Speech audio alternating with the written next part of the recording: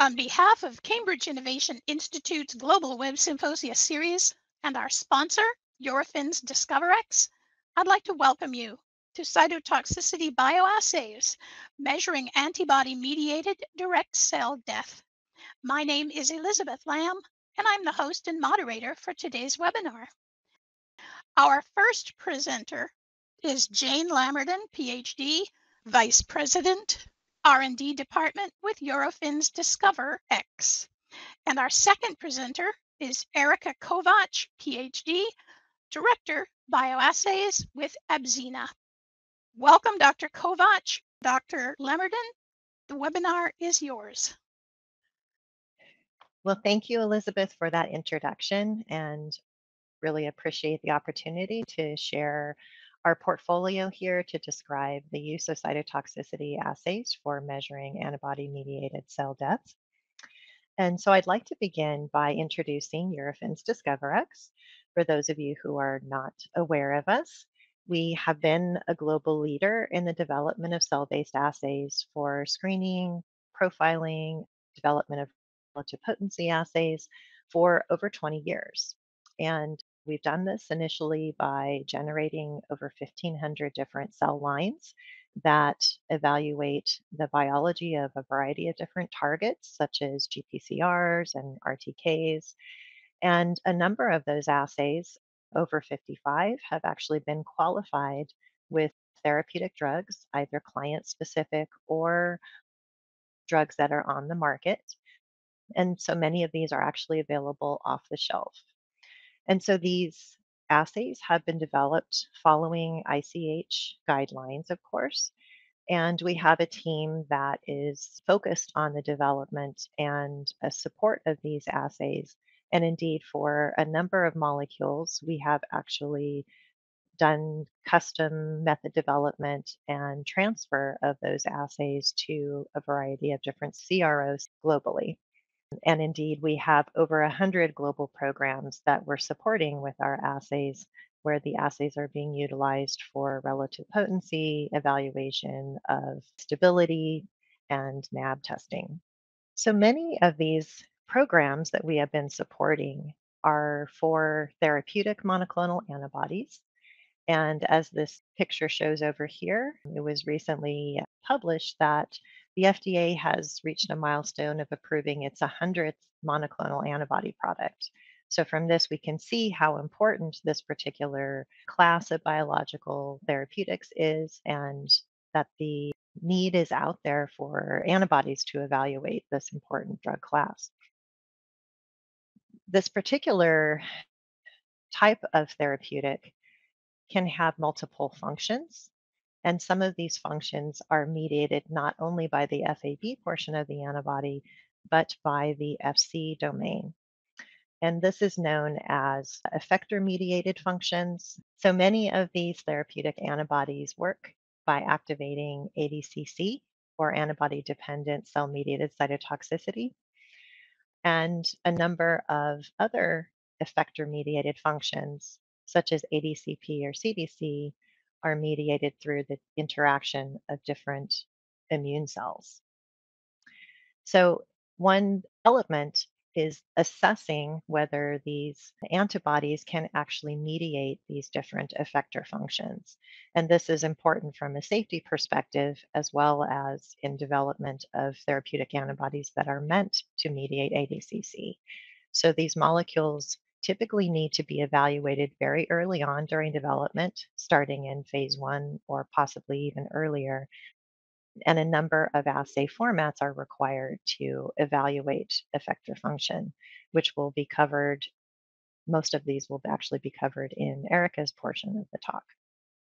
So cytotoxicity assays are an important part of the development and assessment of effector-mediated functions such as ADCC. And there are a number of cytotoxicity assays out there, but some of these have some drawbacks, if you will. For example, assays that are based on radioactivity or fluorescent dye-based assays have the challenge of being inherently leaky, where they can actually be pumped out of the cell from certain target cells. And this leads to less robust assays and often high backgrounds. But we have developed a platform which we refer to as KILR that is non radioactive and also non leaky. And we'll describe why that is in a few moments. And the importance of this is that it leads to lower background in the assay and better assay windows in general. Another challenge with many of these assays that they are somewhat low throughput and they restrict the ability to do screening in a high throughput format. And so that can reduce the use of these types of assays for characterization of antibodies at an earlier stage. So the advantage of the KILR cytotoxicity platform is that's actually compatible with both 96 and 384 well format, and that eases the implementation of an assay such as this for screening and continuing to use it in late stage for lot release if that's appropriate. Additionally, there are many assays out there that are used that are referred to as surrogate assays. And these are primarily binding assays that evaluate activation of a reporter upon binding of the antibody. And while these assays are quite robust and have large assay windows, they're not considered MOA reflective in the sense that they don't promote target cell killing. So they're considered predictive, but not necessarily MOA reflective.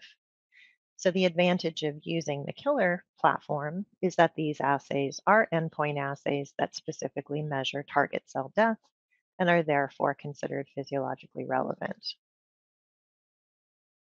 And then finally, one of the challenges with implementing cytotoxicity assays, particularly for lot release, is that high donor to donor variability associated with the particular effector cells that are being utilized is a challenge for producing reproducibility over time. So, one way we have addressed that is by implementing a particular engineered effector cell that is still based on a primary cell from a single donor. And so, this particular effector cell eliminates donor to donor variability, but produces very high reproducibility over time.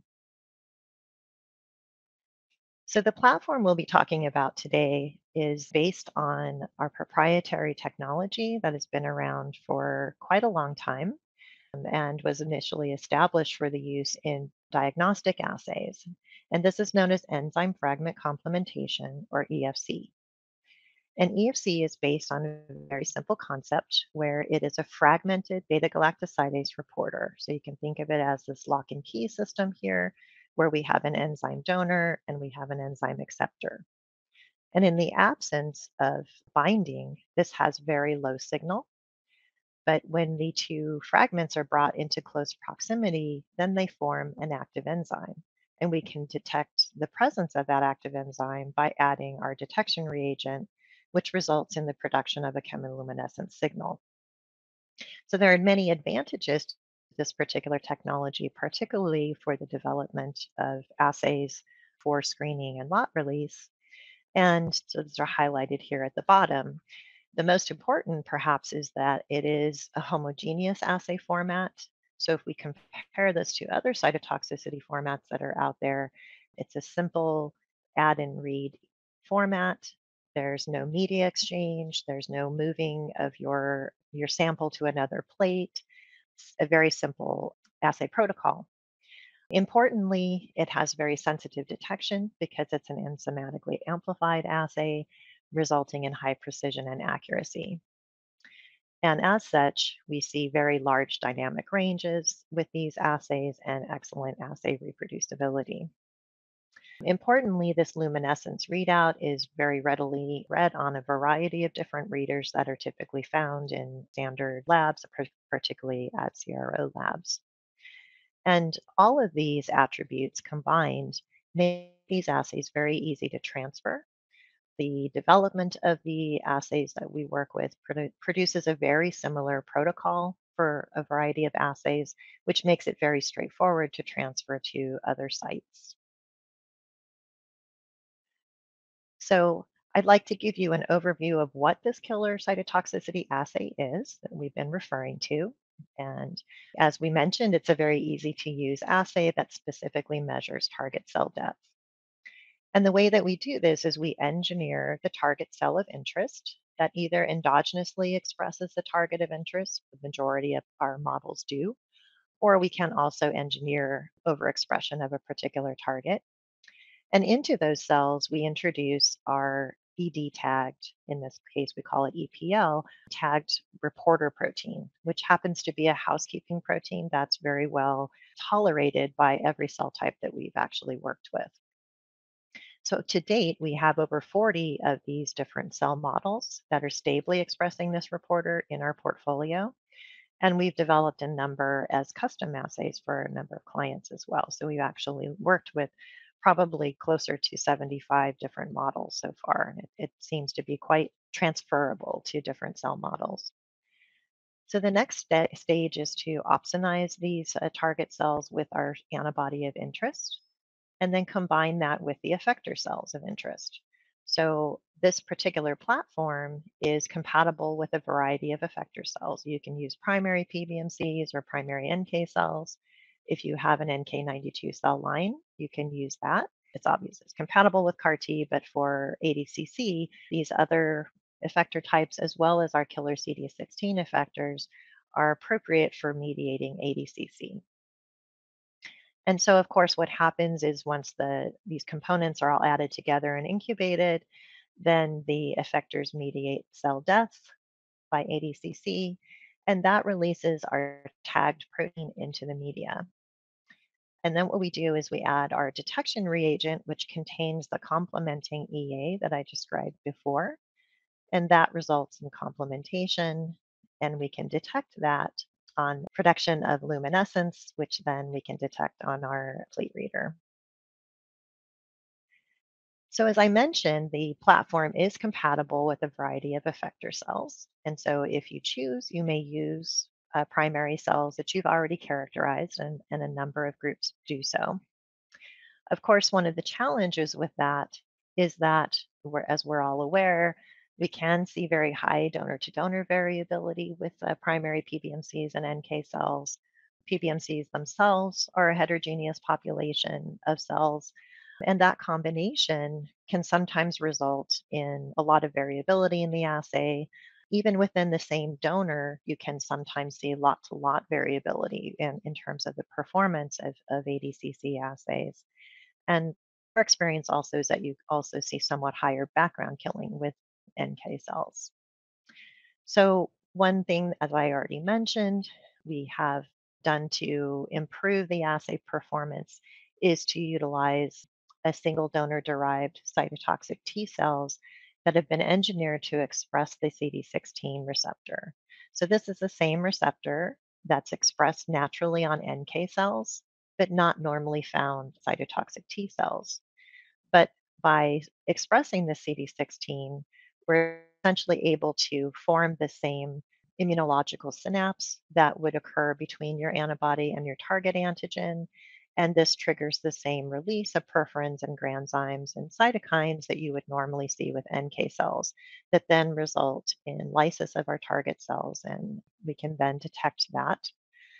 And this importantly eliminates one of the most important aspects of using primary cells, and that's the donor to donor variability. We're able to manufacture these cells very routinely and robustly, and this allows us to see very low lot to lot variability, in fact, lower than what we would see between multiple donors. The other advantage is that we get typically very low background killing, which with most of the cell models that we've evaluated so far, and we see very rapid killing kinetics with these effector cells.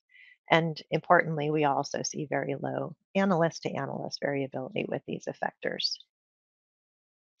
So if we combine these engineered effectors with now an assay ready format for our target cells, this results in even more controlled and robust performance of our ADCC assays.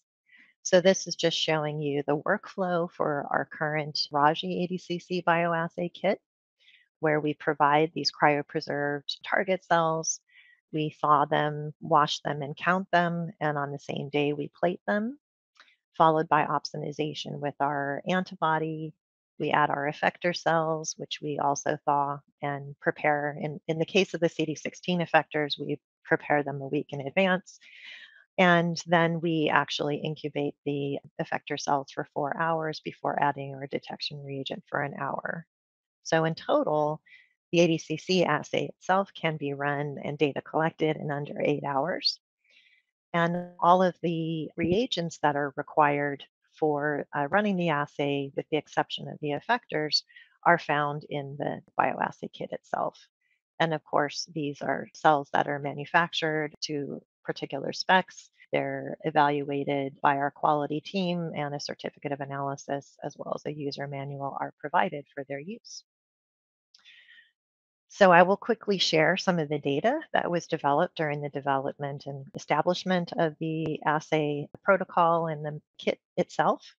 So the data here on the left is contrasting our continuous culture model of, in this case, the Raji cells with the ready-to-use cells. And what you can see is that we have a very similar dose curve. In fact, the major difference between the two formats is the assay window, but we still see quite a robust assay window with our assay ready cells. And the EC50 is identical, actually. Importantly, if we look at percent killing or the percent ADCC, what we see is that there is no significant difference between the continuous culture and the assay ready cells. So we see comparable killing and performance between both the continuous culture and the ready to use format. So we've shown that these assay-ready cells, in combination with our KILR CD16 effectors, can be used for screening and rank ordering of antibodies. So one example is shown here with a variety of different CD20 antibodies that we've looked at. And I know it's a little bit difficult to see, but if we just compare, for example, the difference between antibodies when we look at the wild type FC region of rituximab, which is shown here in the dark blue, and contrast that with an afucosylated version of the same antibody, which is shown in this bright blue curve, we see that we can detect quite a significant difference in potency. Similarly, if we look at two different antibodies with different FAB regions, which would be contrasting obinutuzumab to rituximab, shown here in the pink and the blue, we're able to detect those differences as well. And of course, importantly, if we look at an FC null variant of rituximab, we see that it is inactive, just as our isotype control is. So all of the attributes that we would want to be able to detect and quantify when screening antibodies can be performed using the KILR Raji bioassay, which discriminates the differences in both FAB and effector regions of related antibodies. So another important aspect of looking at bioassay cells is how repeatable the performance is. So here we show data from a single analyst who performed the assay on 3 different days using the same lot of target cells and the same lot of effector cells. And what you can see is that the curves look quite similar. Indeed, the EC50s vary by less than 10%, and the signal to background is varying by about 12%. So we have excellent interday reproducibility. And importantly, if different analysts run the same assay, again, using the same bioassay cells from the same lot, we see very comparable performance. So the dose curves look nearly identical, signal to background is quite similar, and the AC50s are just spot on. So quickly, we have performed an interim qualification with rituximab to demonstrate that the assay is suitable for relative potency. And over a range of 150 to 50 to 150, pardon me, we see that we get excellent dilutional linearity in the assay. The recovery, repeatability, and intermediate precision are all within the specifications of what we would expect. And we are expecting to complete this qualification quite soon, but at least the preliminary data demonstrates that we have acceptable accuracy, repeatability, intermediate precision, and dilutional linearity with this assay. So I'll just summarize by saying that the KILR cytotoxicity platform offers MOA-based assays for a variety of cell-mediated cytotoxicity applications. Our killer CD16 effector cells offer a unique solution to solve the donor-to-donor variability issues when sourcing effector cells. The KILR Raji bioassay allows discrimination of differences in the FAB and FC regions to enable rank ordering of antibodies. And finally, the KILR Raji bioassay provides appropriate repeatability, accuracy, and intermediate precision to allow implementation for relative potency or characterization.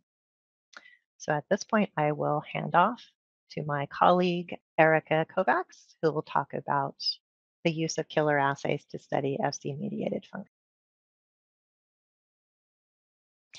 So thank you very much, Jane. This was a really exciting talk and demonstrating how the KILR Raji bioassay target cells can be used for ADCC lot release.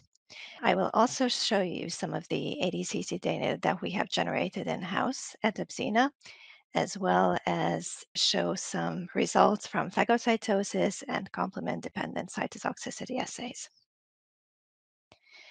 So as you are well aware, there are multiple ways how therapeutic antibodies can target tumor cells.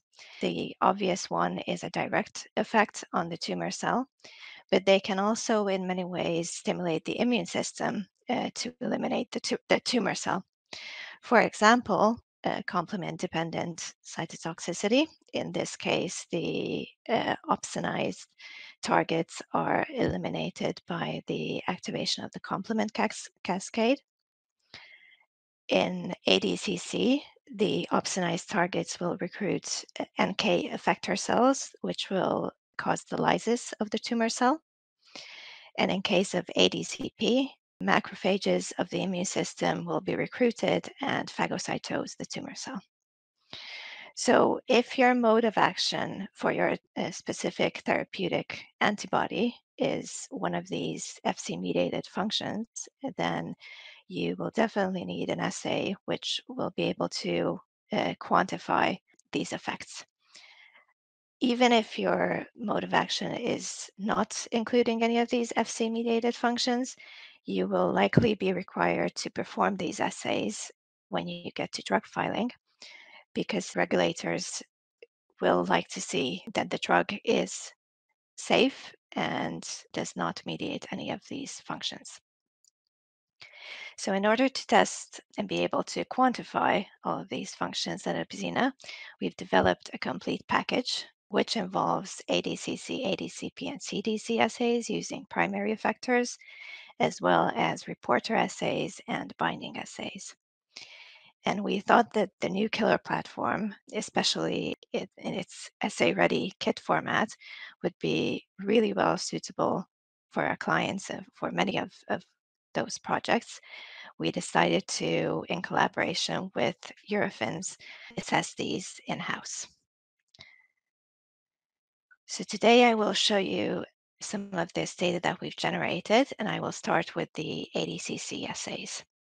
So in terms of the advantages and disadvantages of the different formats, which Jane has also touched upon briefly, so I'm just going to go through it fairly quickly here. The PBMC-based assay, which was the original traditional way to measure ADCC, uses PBMCs as effectors, and you can have various readouts in order to detect cell lysis. What we typically use is a flow cytometry-based readout.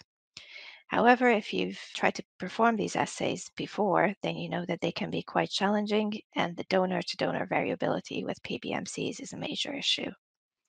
So these are the closest you can get to an in vivo system with performing an in vitro assay, but they are challenging. So alternatively, if you're looking for a more sensitive and reproducible assay, then what you can do is run a reporter assay. However, the issue with these type of assays is that it is only a surrogate readout for ADCC potential, but does not directly measure cell killing. So oftentimes when you're running these type of assays, you will still be required from the regulators to do a bridging study with a PBMC-based assay. So that is where the KILR immune lysis reaction, the KILR assays developed by DiscoverX come in. because they directly measure cell death, while at the same time they provide a sensitive readout.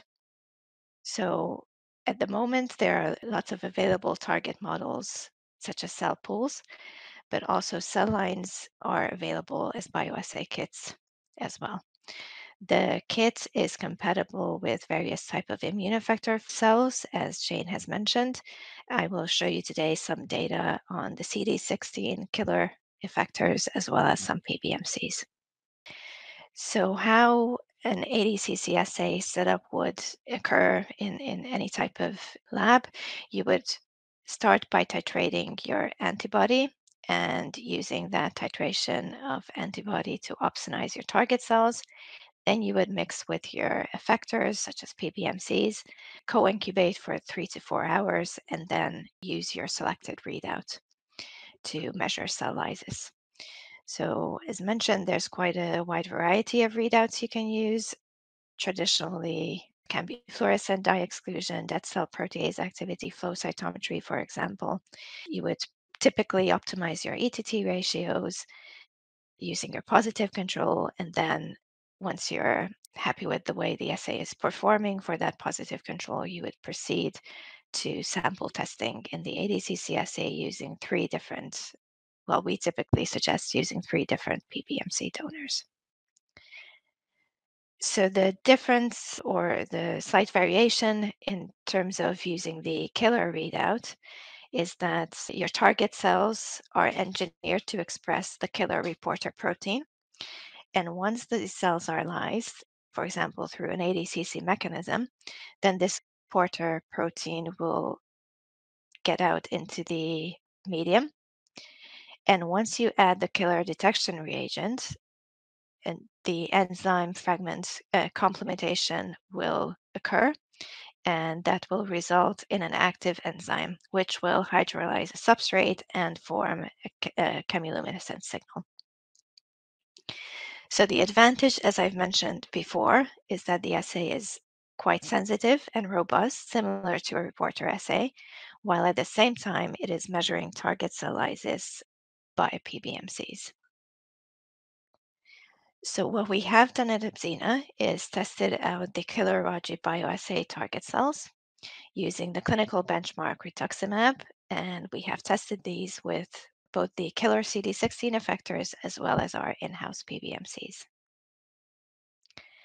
And here you can see the results that we have obtained. So on the top row is the first experiment, and then the same analyst performing the same experiment on a different day. In the first column, you can see the results obtained with the KILR CD16 effectors. What is immediately obvious is that the background is very low, and you practically get complete cell killing with these effectors, and error bars are very small, very clear, very good assay. You see similar, quite good assay windows also with the PBMC effectors. The background is slightly higher. Maximum cell killing isn't that high, but it's still quite reproducible and is comparable. And the EC50 values for rituximab are quite similar for the 2 different donors and on 2 different days. So after we have seen this performance in the ADCC assay, we were very keen to test out the system in some of our other FC-mediated assays as well, typically phagocytosis, because that can be quite a challenging assay. And before we go into how we perform the assay itself, briefly I would like to mention about how we generate our macrophages, because that is quite a key aspect of having a good phagocytosis assay, that you have good effector cells. So we use Epzina's in-house PBMC cell bank from which we isolate monocytes, and through a 1-week maturation protocol, we mature the macrophages. We have established differentiation protocols for M0, M1, and M2 macrophages, and as the flow cytometry results here on the right show, for the different differentiation markers, we can convert them from one type to the other. Once we've matured these macrophages, then we can use from a variety of readouts. One we typically do is an imaging readout by the IncuCyte, or a flow cytometry-based readout, or most recently, the luminescence readout using the KILR platform, which I will demonstrate in more detail. So again, very briefly, the advantages and disadvantages of the different formats that you can choose. So with the IncuCyte real-time imaging system, what you are doing is loading the target cells with a pH-sensitive dye, and as they phagocytose and get into the lysosomal compartments, they will light up, and that is something that you can visualize in real time. So with this type of method, you can do some very cool experiments and get some very nice videos, such as here. Show you in a sec. So here again, the small red dots are the Rajis that are loaded with this dye, and the adherent cells are the macrophages. And as they phagocytose the red cells, then you see this bright, intense red dye appear, which practically the Raji cells being phagocytosed and getting into the lysosome. So as you can imagine, the data analysis that is required to get the quantitative readouts from these type of assays can take quite a long time. So the assay is not high throughput. For high throughput assays, we can do flow cytometry based assays. In this case, we would label the cells, the target and the effector cells with two different dyes, and then look at the double positive events by flow cytometry. Now, the issue you may have here is that not all of the events that you're counting are phagocytosis, you're also measuring the binding events. So again, this is where the KILR assays good sweet spot, because they do measure degradation of the target cells. That's the only way you can get the signal out of it. No binding events will not give you a signal. And it can be performed in a high throughput manner, and they give large assay windows. So these are the assays that are most suited for candidate ranking.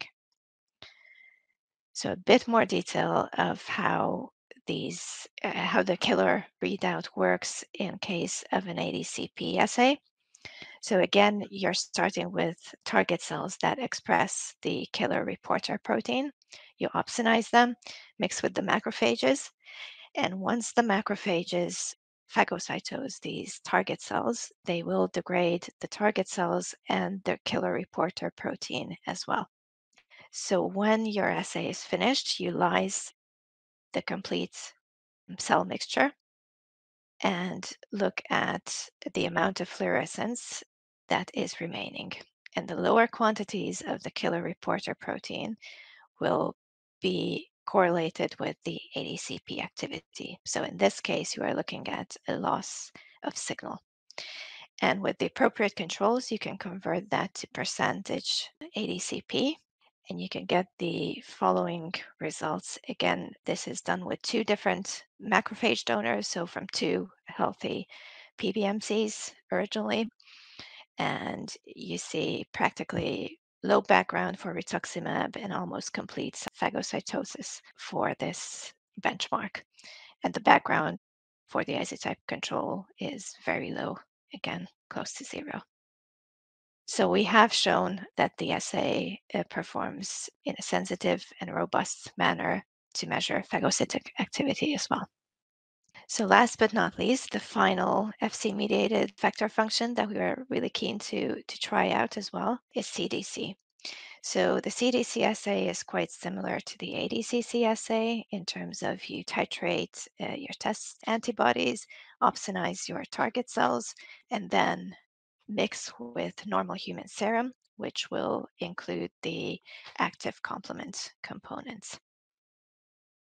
After you perform your target cell seeding density optimization, and you're practically ready to go with this assay. It's a fairly simple setup. So normally what we use as readout is that cell protease activity. And if you compare that cell protease readout to the KILR readout, you see that very similar results are obtained for rituximab. Again, the KILR assay performs in a quite sensitive and robust manner. And while rituximab and Raji are fairly easy to use in a CDC assay, the other potentially more challenging cell targets, the KILR platform could prove to be very beneficial because it is a very specific signal you are getting out, in this case, from the target cells. So to summarize, the KILR platform is a simple assay format to directly measure ADCC, ADCP, as well as CDC. The assays are robust and sensitive and offer a means of measuring directly target cell lysis or phagocyte doses. Furthermore, the ready-to-use bioassay kits make the use of these assays even easier and simpler. And if you need any help with these type of assays, Ebzina can offer you some support, both for mode of action studies as well as regulatory purposes. And if you would like to try these assays in your own lab, then please visit DiscoverX.com, where you will find quite a lot of useful information of these assays. Thank you very much. Thank you very much, Erica and Jane. And we'll now move into the question and answer portion. We have a question that came in during your presentation, Erica. This is from Maria. Do you know how well the CD16 effector killer cells mimic the in vivo effector function of the tested antibodies? And if so, how has it been tested? So I can probably try to address that. So since the CD16 effectors are expressing the CD16 receptor themselves, so that's comparable to what's expressed on NK cells, we have the primary test, if you will, has been to compare the performance of these effector cells to either NKs or PBMCs. We certainly haven't tested the effectors in vivo, although we have discussed doing that in animal models. So what we can say is that for all of the antibodies that we have tested, and Erica demonstrated very similar results to what we have seen with rituximab and other antibodies, is that the performance is comparable in terms of EC50, but we see just more robust killing with the CD16 effectors. And you can alter the E to T ratio to more closely, like if you use fewer effectors, you'll have, obviously lower killing. That might be more comparable to what you would get with NKs, but just at a much lower E to T than you would need to use for NK cells. Perfect, thank you. We've had another question just come in from Shankar. How does one go about setting up release specifications on the ADCC assay? So we don't have the assay running yet in a lot release program at DiscoverX, although we know we do have clients who are using this, but I don't think we've asked about specifically what release specifications they're using yet. So I don't feel I can answer this question as of today.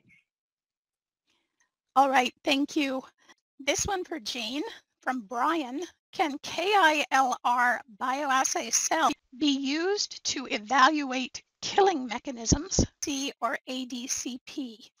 Yes. So we have used these this assay format for a variety of mechanisms. So T cell redirection, which we can also use our CD16 effectors.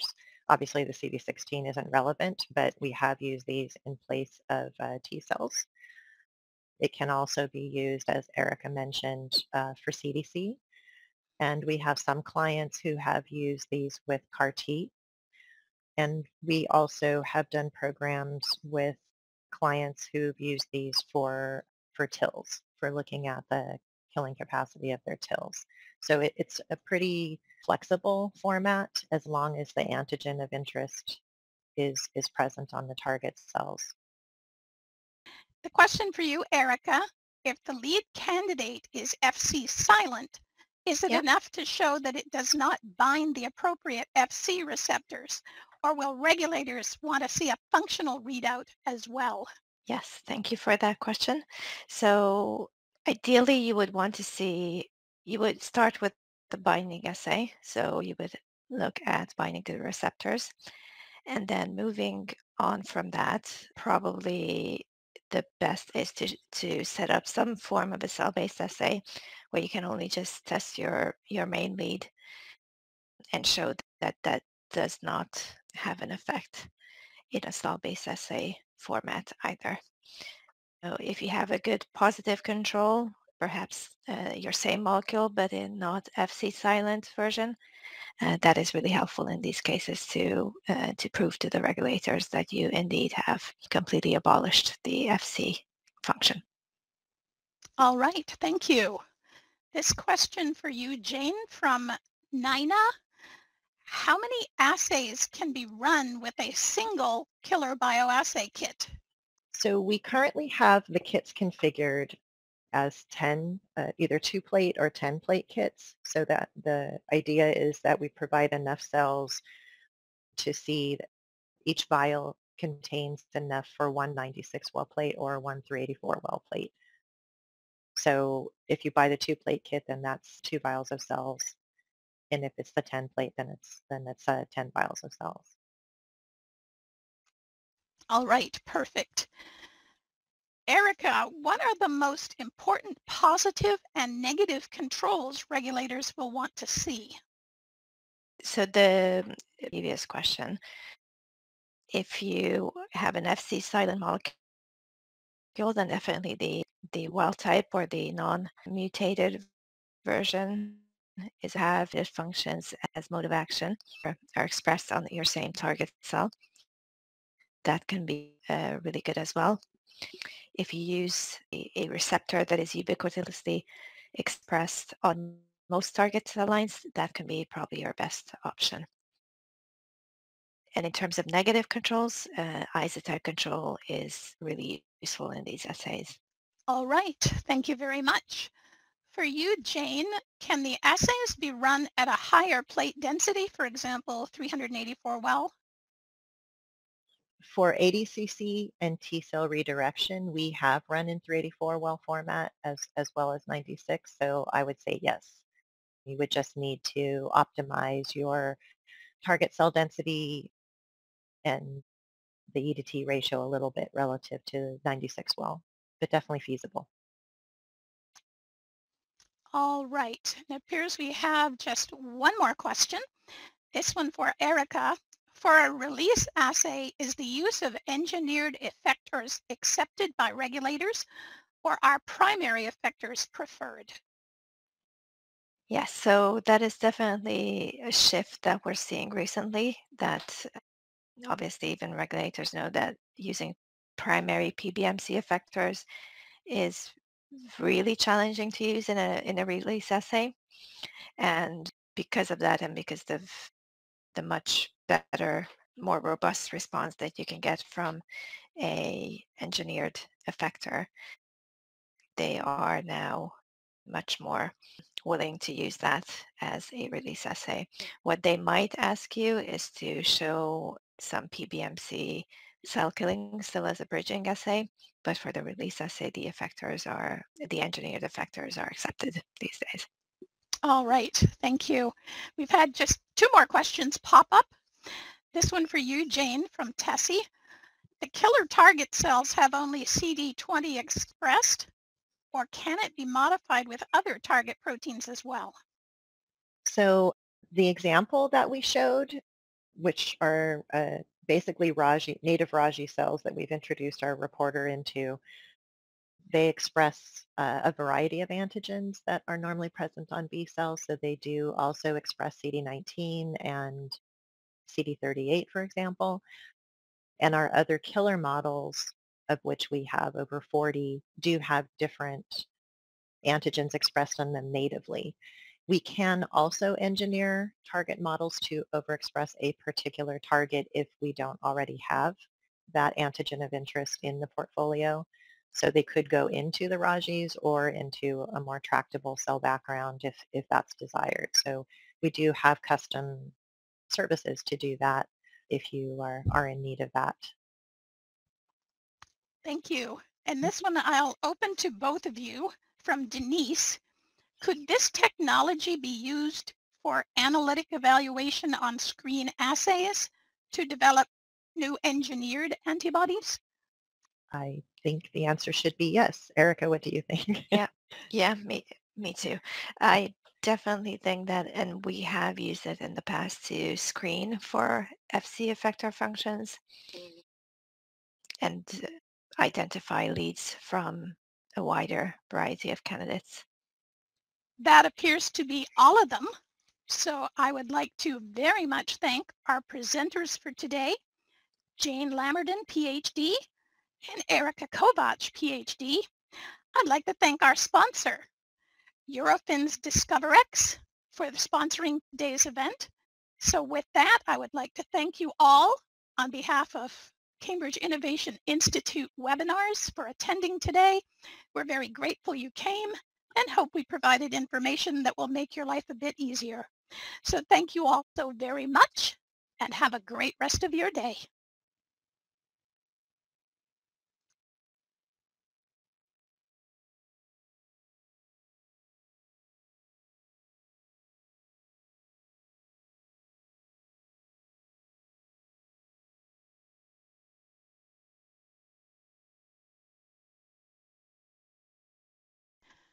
Be used to evaluate killing mechanisms